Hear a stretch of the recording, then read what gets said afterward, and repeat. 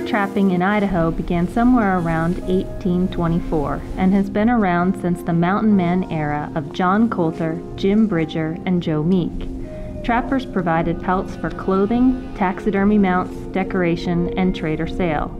Fur trapping is still an important and legal part of our state's culture and is regulated by Idaho Fish and Game. Hi, I'm Jennifer Struthers, a wildlife biologist with Idaho Fish and Game. A big part of my job is using traps to capture and radio collar wolves. Trapping seasons are open in Idaho for a variety of species at many different times of the year. This information can be viewed on the Idaho Fish and Game website.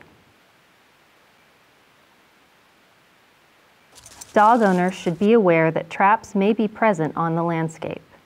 Dogs will be attracted to foothold traps due to the scent and bait, and they may also encounter snares and body grip traps. Most traps and snares are simple in design and easy to operate, if you know what to do. Some of the larger foothold and body gripping traps can be challenging because they require more effort to open, but the principles are the same. You should always carry a 6-foot leash or length of rope with you. It is also a good idea to carry a pair of short-nosed cable cutters. These are essential tools that may end up saving your dog. The first thing to remember is that a dog in a trap may be frightened, but not necessarily hurt. A person can put their hand in most foothold traps without being hurt.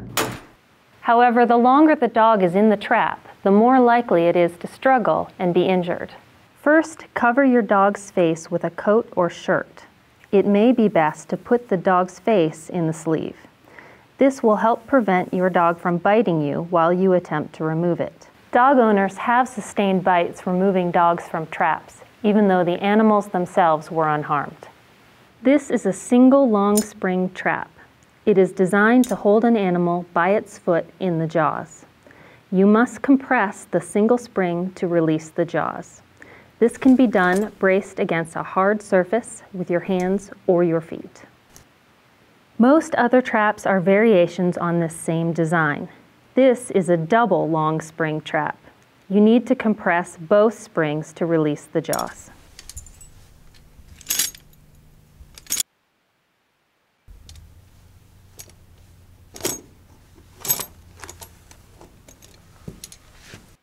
This is a coil spring trap. You must compress the levers on both sides to release the jaws.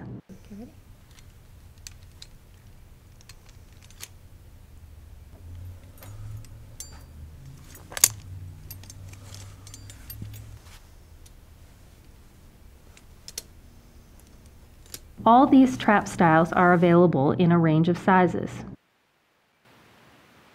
The larger traps will be more difficult to open, but the same principles apply. The larger coil spring traps can be compressed with your hands or feet. The larger double long spring traps can be compressed with your feet while pulling your weight towards the jaws. This is a conibear, or body gripping trap. It is designed to quickly kill the animal by compressing its rib cage. They also come in a wide range of sizes. Your dog is most likely to be trapped by its head or neck, so it's critical you understand how to act quickly to save your dog. These are the jaws. These are the springs. Here are the locks. Your dog is likely to have its windpipe blocked, so it will be unable to bark and may become unconscious quickly. If you have a strong grip, you may be able to squeeze both springs and rotate the trap 90 degrees to take the pressure off the dog's windpipe. Be careful not to further injure the dog by twisting its head and neck, especially if it is a smaller dog.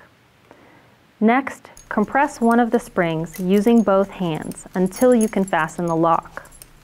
Repeat on the other spring, then slide the dog's head from between the trap jaws. If you cannot compress the springs with your hands, you can use a rope or a leash. Feed the loop of your leash through the loops of the spring twice. Maintain the trap in the horizontal position to prevent further injury to your dog's neck. Put your foot through the loop of your leash or stand on the end. Pull the leash until the spring is fully compressed and you can place the lock over the spring. Repeat on the other side.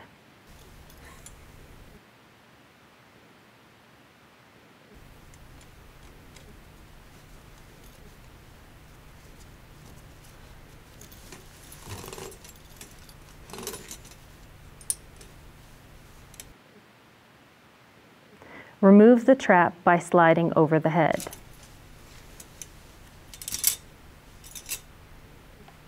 Smaller diameter ropes or leashes will pass more easily through the loops, especially of smaller model traps. Your dog may also encounter snares while in the field. Snares are designed to loop around the neck and choke down on the animal. Leash-trained dogs may not struggle as much as a wild animal, but the snare will still tighten on the dog's neck. Keep your dog from struggling as much as possible, so the snare does not tighten down further. Look for the lock mechanism on the snare. Pinch together the cables in front of the lock mechanism to release the tension, and then slide the lock mechanism back. Here that is again. The lock mechanism cannot slide backwards unless the tension is released. To release the tension, pinch together the cables in front of the lock mechanism, and then slide the lock mechanism back. If you cannot slide the lock mechanism, you will have to cut the snare. Do this by placing your fingers under the snare next to the dog's neck, and use your cable cutters to cut the snare between your fingers. If you cannot get your fingers under the snare, you may still be able to cut the cable with your short-nosed cable cutters. Standard wire cutters, often called dikes, or wire cutters on a Leatherman-type multi-tool, are unlikely to be effective.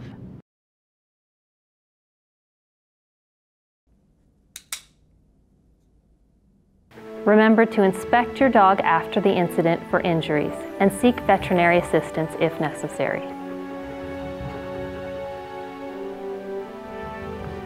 For more information, visit Idaho Fish and Game's website.